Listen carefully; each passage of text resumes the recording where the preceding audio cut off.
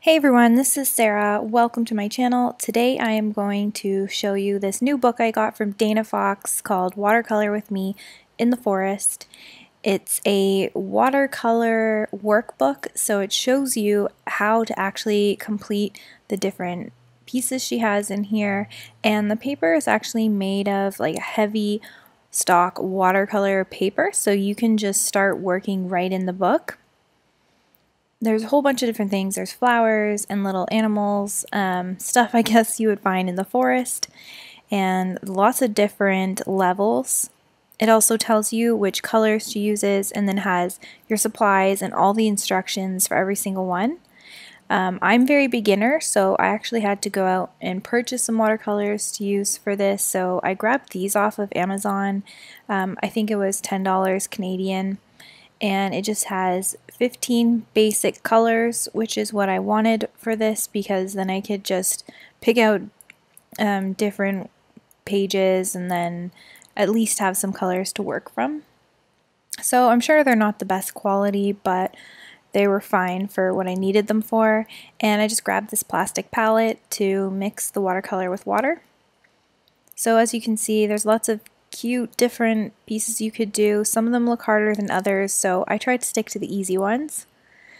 So to show you just what this book can do, I started from the beginning where she lists basically what you'll need for the whole workbook and the different techniques that she goes over, which includes wet on dry, wet on wet, painting fur, and ink and wash. So I'm going to just try just a few things from the book to give you an idea of what you can do. These are the two brushes I use most of the time. I did grab another one that is a finer brush for one of the last things I did. But basically you want a round watercolor brush. So I'm starting with the wet on dry technique here. Each chapter has a first page that has just some exercises for working with the paint, and then when you go into the chapter you have some of the prettier things like the animals and the flowers. So I'm just giving this a shot, and since I don't normally do watercolor, this is all new for me, but it has all the instructions on the right hand side, so it's pretty easy to follow even for a beginner like myself.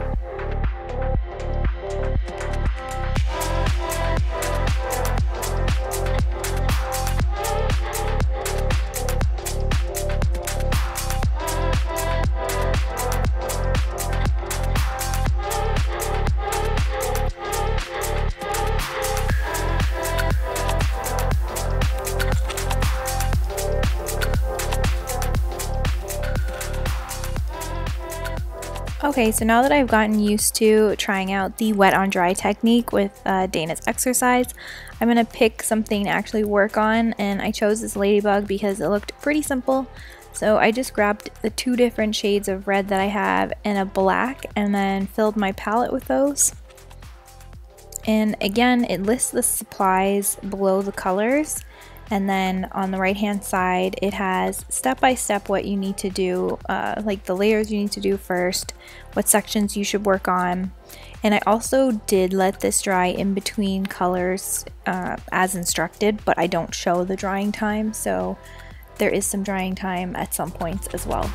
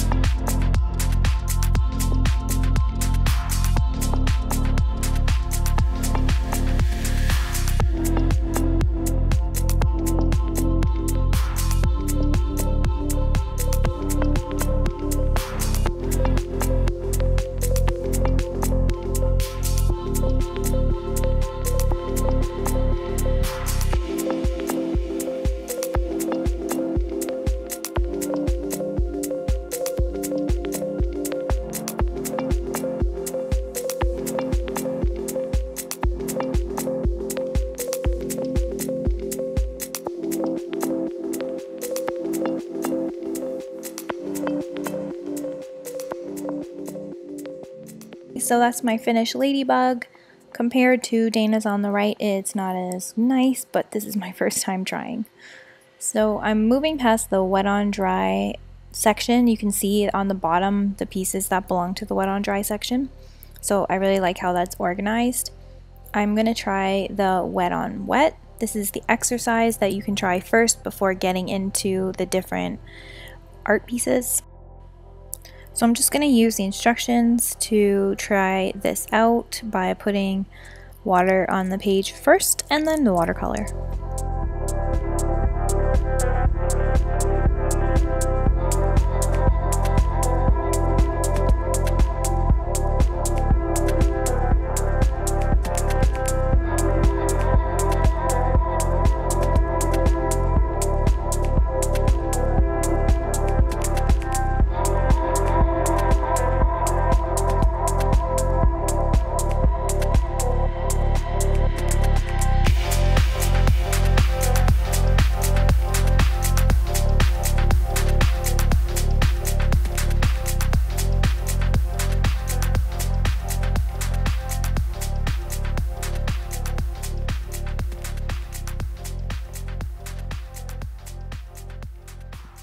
Okay, so that was wet on wet, and now I'm going to try the ink and wash because I thought this looked really cool. I like the mix of the watercolor with the micron pens. So I'm going to show you how I tried to replicate Dana's design and just let it play from beginning to end.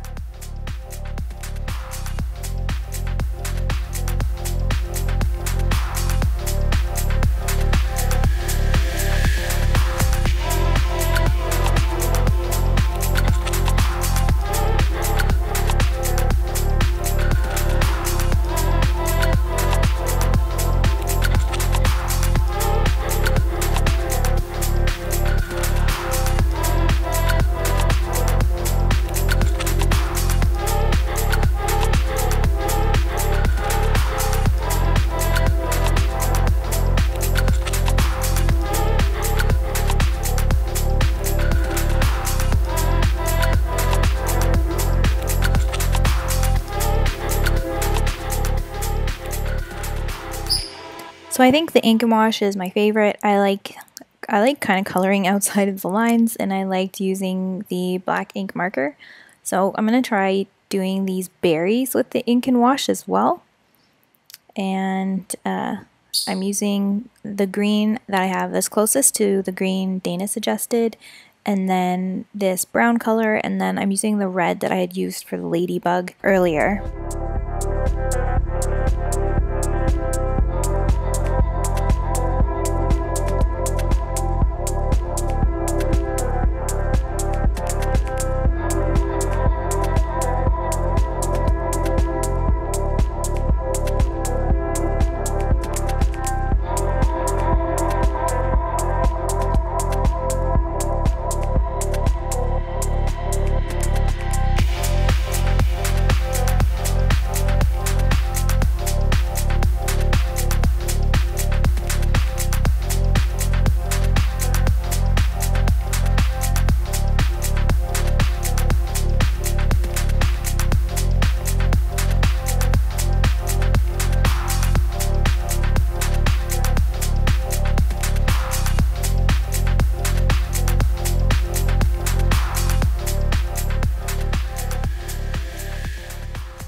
So I didn't follow the instructions very well on this one. You're supposed to have this sort of really pretty green wash in the background that I didn't do, but it was written there and I just didn't read it.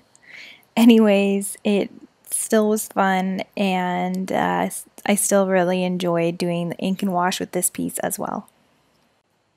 So I hope you enjoyed this little walkthrough of the watercolor book that Dana put out. I'm sure she'll put a lot of time and effort into this because it is really beautiful, and I think basically anybody at any level would enjoy this. It kind of feels like the adult coloring book but in a watercolor format, which is really nice. So it's kind of a nice activity to do if you just want to relax. And if you don't know anything about watercolor, I did find that this was really helpful and taught me some different ways to use watercolor that I wouldn't have known otherwise. I'll make sure to link her Instagram below so you can check out all the beautiful watercolor work she does, as well as where you can buy this book on Amazon, and I'll link those watercolor paints that I bought from Amazon as well.